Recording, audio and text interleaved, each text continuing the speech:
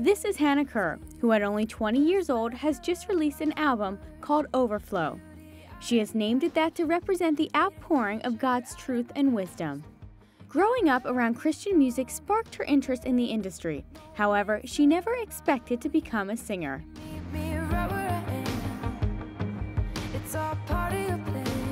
When we serve faithfully where He's placed us, when we just allow that to be our focus, He will give us greater things to do. And I just feel like that's my story as an artist. Overflow was inspired by the fact that God can turn even the most difficult moments into something good.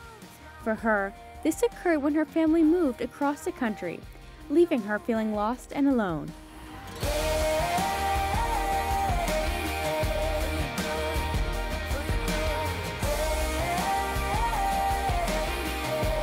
God can take the worst moment of our life and He can turn it into the first sentence of our testimony.